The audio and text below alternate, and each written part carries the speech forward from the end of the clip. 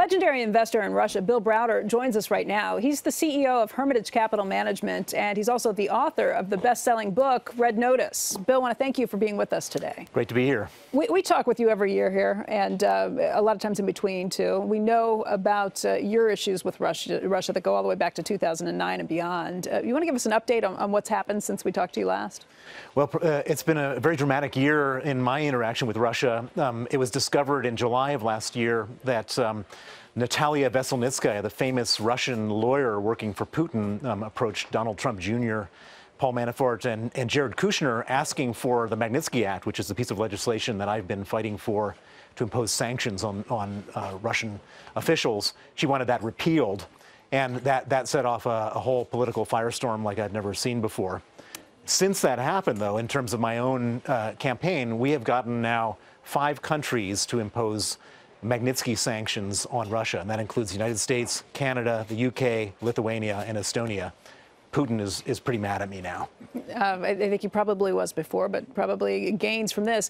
President Trump was one who backed this up. I think back in April, he gave some additional support to your rulings on these things. So where do you think we stand just in terms of U.S.-Russia relations at this point?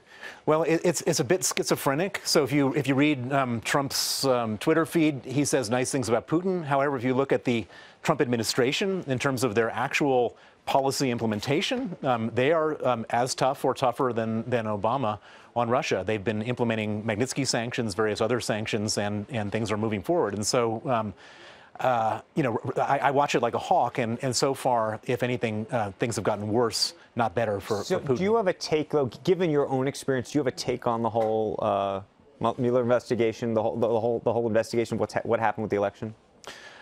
You know, I'm not going to be an armchair law enforcement officer. Mueller has got 20 of the best U.S. attorneys working for him. He's probably got 200 FBI agents underneath him.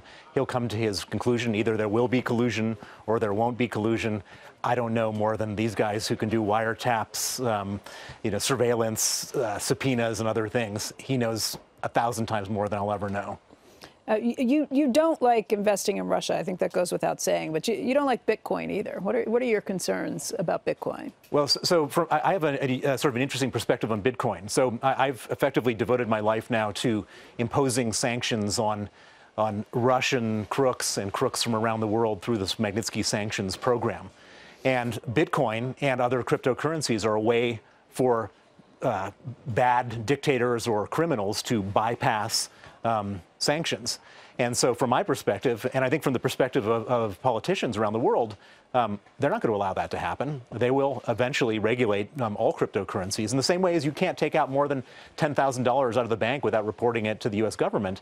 They're not going to allow for people to take $1 million worth of Bitcoin and move it from Russia to Switzerland. That's just not going to happen. And so eventually it's going to be regulated. And as it gets regulated, one of the prime aspects of Bitcoin will disappear, which is this libertarian freedom.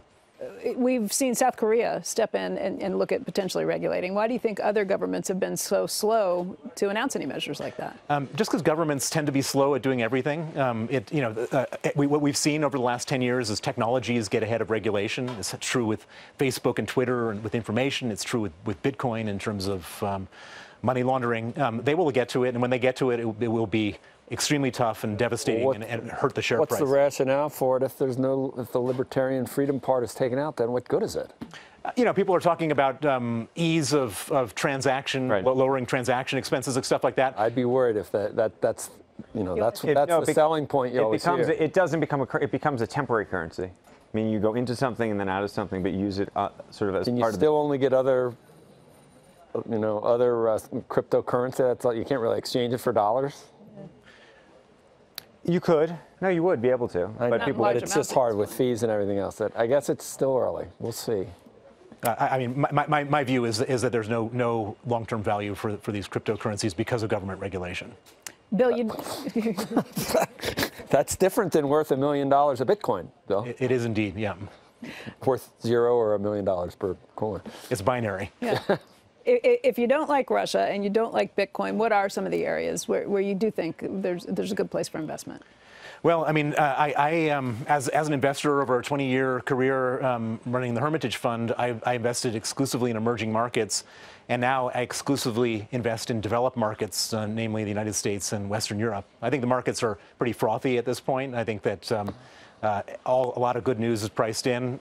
I wouldn't be sort of going crazy adding on to positions right now, but I like countries with the rule of law, with property rights, and with good economic fundamentals, and that's where we are with Western Europe and the United States. Did you just feel like you got burned by going into these emerging markets, thinking that it was going to be a great place to be, and then all of a sudden, rule of law is the thing that matters most? Well, property rights and rule of law are absolutely essential. Basically, if you don't have that, then at any point they can take everything away, which is what we've seen happen over and over and over again in Russia and other countries.